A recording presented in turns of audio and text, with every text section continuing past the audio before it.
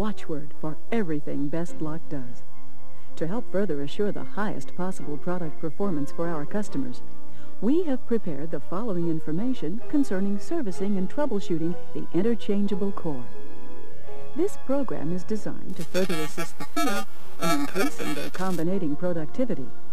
And most importantly, it builds upon the strong tradition of teamwork that has made Best Lock successful in meeting customers' needs. In this video, we will discuss pre-combinating operational instructions, testing combinated cores, a variety of useful troubleshooting procedures, and techniques to increase your combinating productivity. We will also discuss combinator calibration techniques.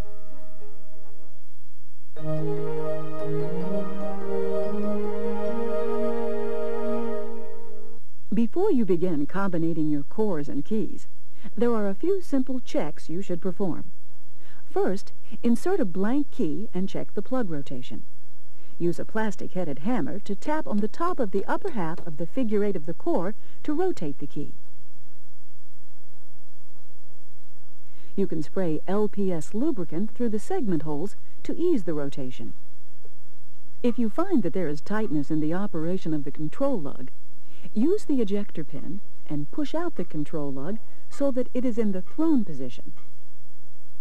And then spray the lug with LPS lubricant. Occasionally, there may be some foreign debris in the barrels. If this is the case, simply tap the rear of the core on a Teflon block to remove any debris, or use a number 33 reamer to assure that the barrels are clean. On cores with the new clip ring, don't strike the rear of the core with a hammer because you may cause damage. Prior to combinating the core, make sure that the LPS lubricant is dry. Best Lock does not recommend mixing wet LPS lubricant and graphite.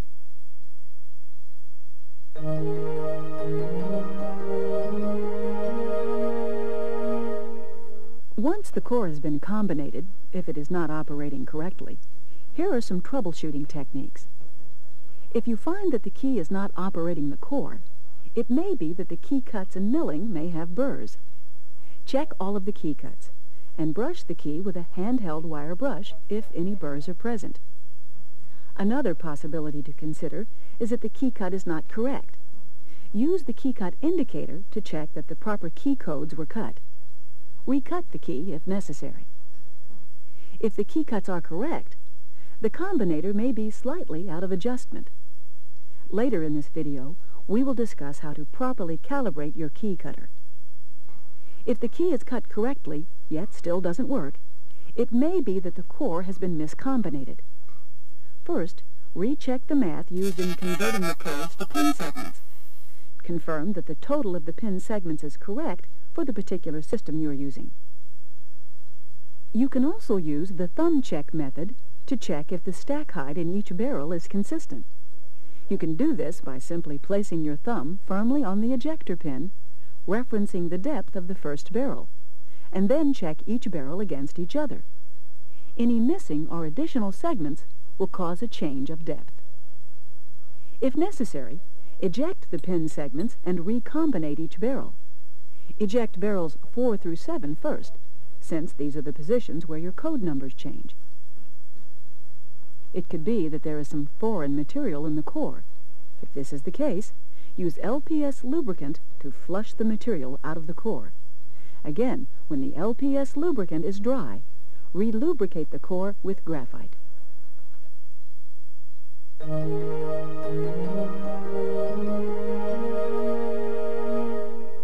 If you experience difficulty with inserting or extracting a key, check to see if the bottom segment is upside down, a pin segment, and if necessary, recombinate. Difficult key insertion and extraction can also be caused when the stack of segments is too tall because extra pins were inserted. To find out if this is the case, use the thumb check method and then, if necessary, recombinate the barrel. Also, an improper capping depth can prevent the segments from lifting to the required position, which makes key insertion and extraction difficult. A visual check can identify this problem. If needed, recap the barrel. Difficulties with key insertion and extraction can also be caused when there are no springs in the barrel. Check to make sure the springs are present by using the ejector pin, and then, if needed, recombinate the barrel. Another cause of difficult key insertion and extraction is hang-ups of the pin segments. Check for segment hang-up by inserting the ejector pin and feeling for spring response. If the segments do not move smoothly, then the segments are hung up. Correct hang-ups by ejecting the pin segments and reaming the barrel with a number 33 reamer. Be aware to not go too deep.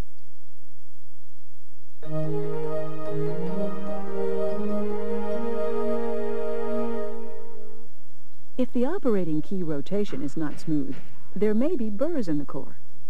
First, try applying graphite. Then insert and turn the operating key a few times. If necessary, place the core on a Teflon block and lightly tap on the solid portion of the figure 8 with a plastic head hammer, and then try rotating the key. If the key rotation is still not smooth, the segments may be rubbing on the rotating surfaces. To determine this, rotate the key 180 degrees and look through the ejector holes for any shiny areas. If there are any, recombinate the barrel, and if the condition is still present, replace the core.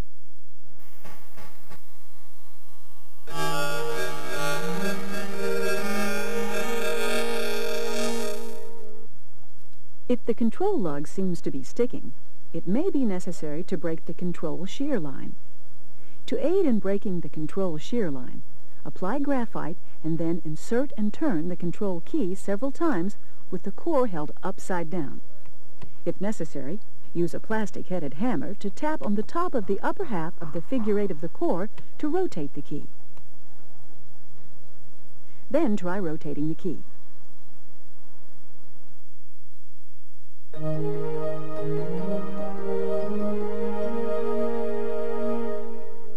If the core will not operate properly, the segment holes may have been drilled with the control lug in the wrong position, causing the control lug to only partially extend. If this is the case, contact the factory and return the core.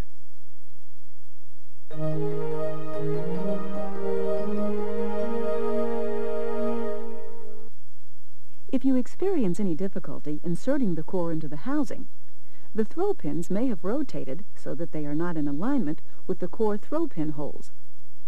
To correct this, rotate the throw pins to the proper alignment with a mortise cylinder wrench or a flat-bladed screwdriver, and then check for proper lock timing. If this doesn't correct the problem, check to see if the throw pins in the core housing are sagging, and if they are, pry the throw pins to their proper position. If the throw pin holes in the core have not been drilled to a sufficient depth, then you may also experience difficulty inserting the core. To check this, compare the depth of the throw pin holes with a good core, and if the depth is too shallow, replace the core.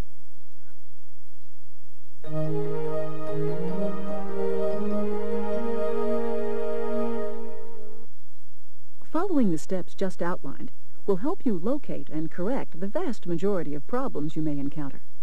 However, in working with the cores, there are also a few basic practices you should always follow to avoid causing damage to the core components.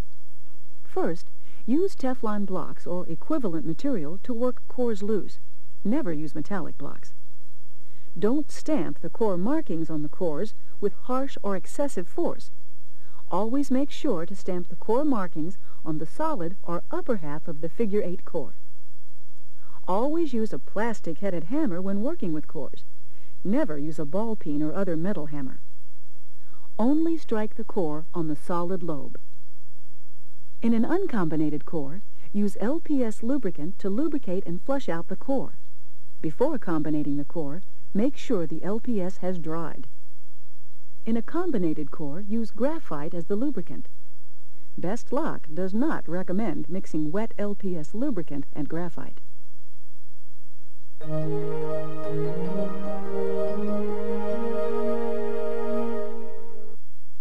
The following tips will help to increase your combinating productivity. Do not write out segments to be used in cores. Work out the math in your head as you combinate. When two similar segments are in sequence, pick up both segments at once. Combinate 4 or more cores at one time. Combinate the first barrel on the core, push the segments into the barrel with the ejector pin, combinate all the remaining barrels before using the ejector pin again. Use bins to hold your pin segments instead of combinating kits. When stamping keys and cores, stamp all with similar markings at one time, then go to the next marking. Combinate all barrels, then spring and cap them. When testing cores, keep a bowl of graphite and simply dip each key into the bowl instead of shooting graphite into the core.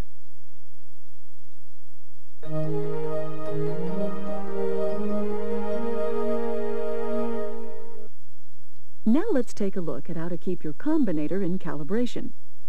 The first step in calibrating this, set the depth selector dial to the calibrate setting and make 7 cuts. Remove the key from the key carriage and position the key into the best micrometer key gauge with the thimble pointing up. The key cuts should be on top and the bow of the key to the left.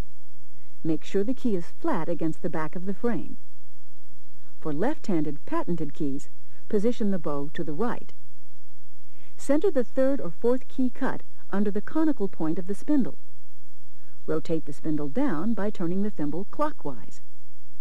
You'll hear a clicking sound when the spindle bottoms out. Now read the measurement on the gauge. There are 3 scales on the gauge. Read the largest visible number on scale number 1.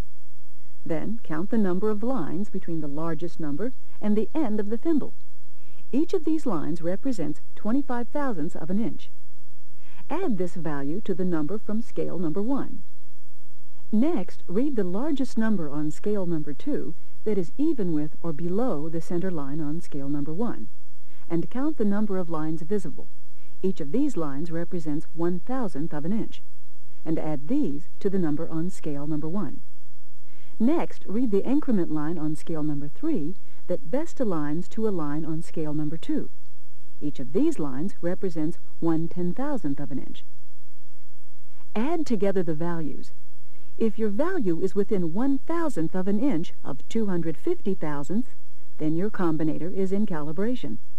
That is, your value should be greater than 249 thousandths, but less than 251 thousandths of an inch. If your combinator is outside this range, refer to the Combinator Service Manual for complete calibration instructions. This concludes this program on troubleshooting tips. If you have any questions regarding the procedures described in this program, do not hesitate to contact the factory for assistance and further explanation.